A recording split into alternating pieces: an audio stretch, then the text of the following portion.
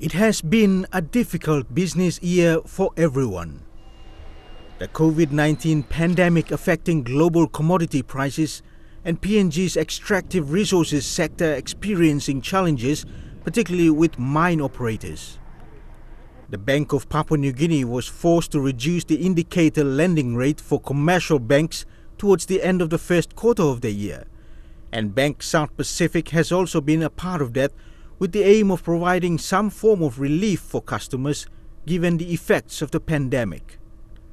Economic activity in some of the various sectors in PNG and around the Pacific, where we saw that there was a number of our customers in certain sectors, particularly aviation, hotel accommodation, tourism dependent sectors, and we took up some additional provisions in that second quarter.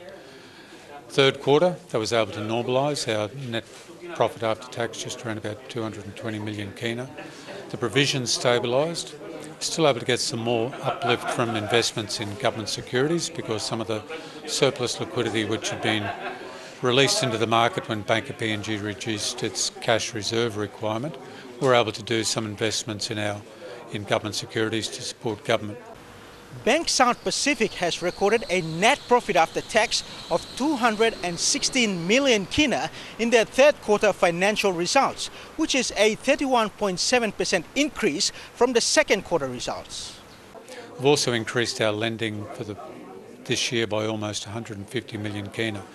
And what's interesting there is that total lending is reduced across the board by about 150 million kina, which illustrates that BSP has been able to continue to be able to support businesses by lending in more difficult times, whereas other banks have been pulling back and contracting using their risk-based approach to supporting PNG. Given strict COVID-19 related restrictions in recent months and most personal and business banking customers resorting to digital forms of banking, Bank South Pacific had over 3/4 of all its customer transactions via digital channels in the third quarter of this year.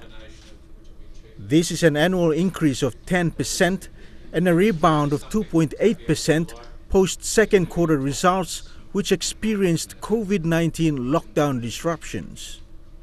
Our digital channels have been able to continue to increase and develop our digital channels. Introduced our smart app for personal loan customers who can download that app on either Apple or Android to complete processes for a personal loan application, which then goes through a centralised approval process. And we're also, with our fintech joint venture platform PAC, we're looking to introduce BSP Pay by the end of November.